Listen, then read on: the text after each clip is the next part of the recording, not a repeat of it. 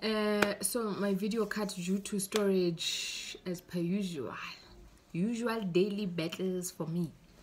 Alright, so I was on the topic of candles. So this will be part 2 of candle behavior, and I was talking about candle shapes. So they might make shapes to show you or to communicate something. They might point to something in the room also to get your attention to something. Let me make an example.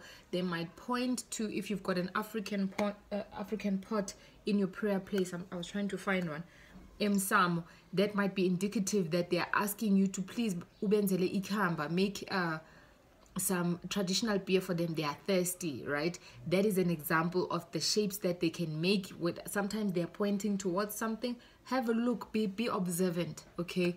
If it's something that is not clear, but you can see, man, like this candle is trying to say something.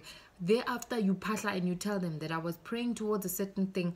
The candle made a certain shape. Please visit me at night and tell me or give me a vision or like speak to me. What is it that you require from me so that I can do it for you? Right, we did flickering, we did noise.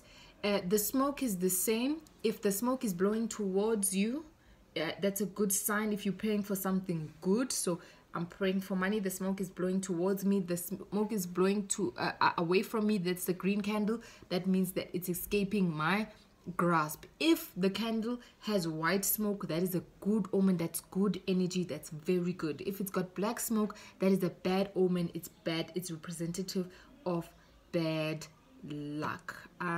If the candle wax is dripping, right, that means there is an imbalance. The prayer is incomplete. The imbalance is referring to you. So you might be emotionally out of balance, or your faith might be out of balance, meaning you are praying this prayer, but you are a victim of unbelief. So you are not believing. You just can I have money, but maybe they won't give it to me, but let me ask anyway.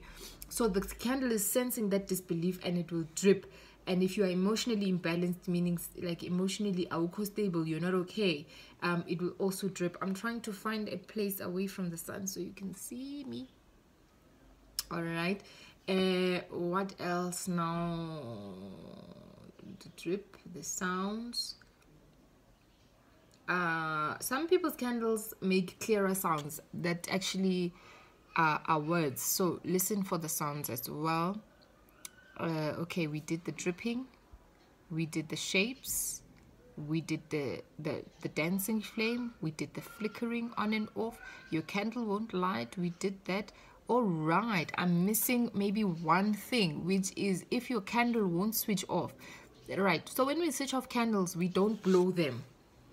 You don't a candle, you a candle. It must now and it's not switching off. That means that your prayer is incomplete. Go deeper, Baba. Go deeper. All right. So you need to then ask them. They are saying there's more. So for instance, let's say you are starting to off your red candle, which is your enemies. They are saying, there's this person you're not mentioning, and this person's after you. Mention that person. So you need to then continue. You can add. If your green candle, which is your money candle, won't go off, it means continue. Go on. You know, it is your season of financial gain. So ask us more. Like, go on. You know, go on. Yeah, it's your people. It's not me. It's not me. It's your people that are saying you can then continue.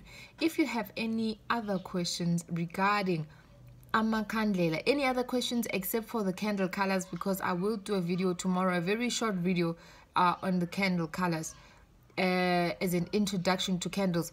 But this would be very helpful for someone who already has umsamo and they have already established what they are praying for.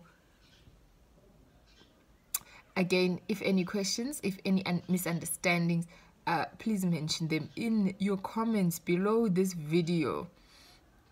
I can't believe it cut, and then, you know, my second video is only 4 minutes. So I ought to clean my phone. But I look forward to your comments and your questions. Nisheke kakuhle, bantwana bethongo, thokozani, Camaqueen.